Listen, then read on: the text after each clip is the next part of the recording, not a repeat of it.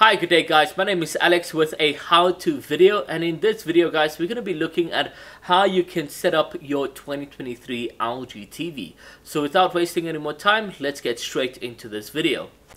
So the first page we get to land on guys is going to be the language selection. There's quite a variety to choose from, so I'm sure you'll be accommodated. I'm going to select English and then I'll click next. Then you got different regions, and just like myself in Africa, you'll get 4 different regions, and with each region you got a country listed within there. I am based within South Africa, so I'll stay on Southern Africa and I'll click next. Then you got time zone. Now based on the city within the country you're staying in, you can choose Johannesburg or whatever the case may be and click next. Now right over here guys, if you want a easy setup without complicating the process, choose TV so that you can set everything through the TV without having to utilize the mobile device, and I'll click next right over here.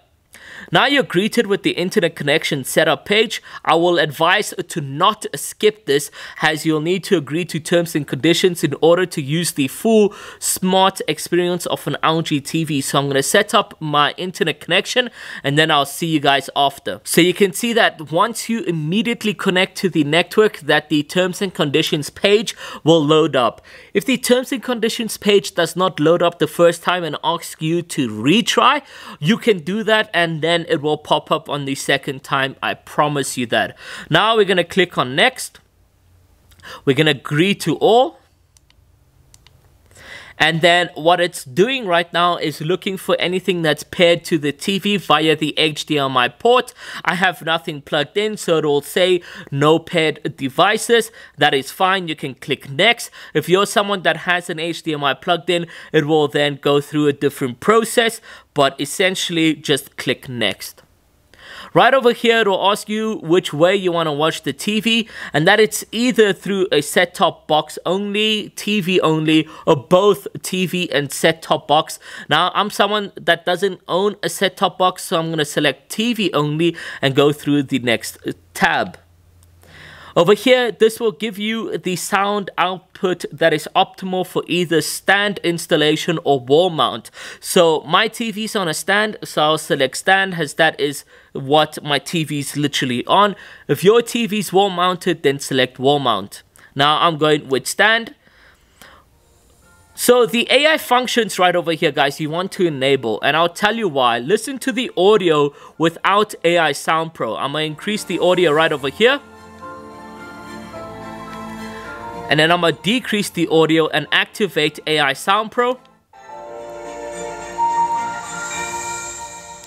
I'm sure you guys are hearing that difference right over there. So I'm going to activate both AI Picture and AI Sound Pro so that I can get an enhanced picture and as well as an uplift in my sound delivery. So let's click next.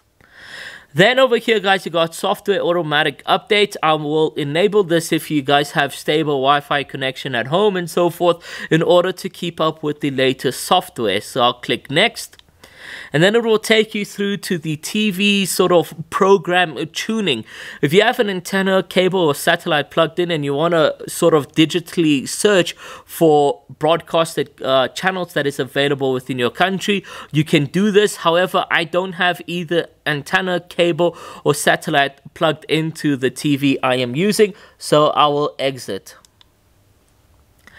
Now it will ask you on whether or not you want to sign in to your LG account. Guys, in order to download applications and update applications, you need to have an LG account. So I'm going to sign in on TV, and it will take me through to the sign-in page. If you don't have an LG account, it is as simple as creating one with your already existing Gmail account, for example. So you just go over to create LG account, or if you're like me, you'll click LG account sign in. I'll enter my email and password, and I'll see you guys at the end of this.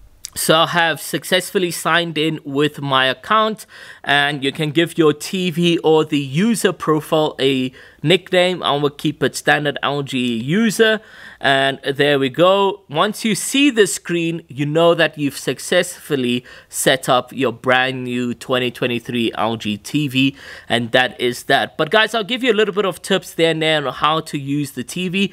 If you want, you can install these applications. I'm just going to click done. Now, the tips I'll give you guys is that essentially, if you want to install additional applications that is not installed on the TV, what you do is you go over to apps.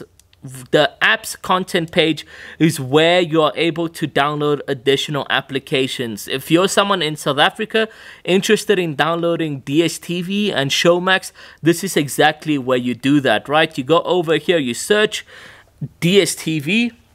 The nice thing about LG TVs is this magic remote, right? You got this magic cursor, and there we go. We click search. There's DSTV, and then you can click install. Now, in 2023, you got a total storage of 5 gigabytes, which is absolutely massive.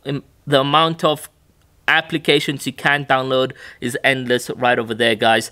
And this is essentially the new home dashboard of your 2023 TV. It is only 2 pages, and you're probably wondering what happened to the rest. Well, everything sort of got put into these quick cards right over here, guys. These quick cards are folders that consist of your favorite applications in which you use on a day-to-day basis. So if you're someone that wants to set up your sports alerts on your favorite teams, you go over to sports right over here, you click that, and then it will take you to the sports alerts page.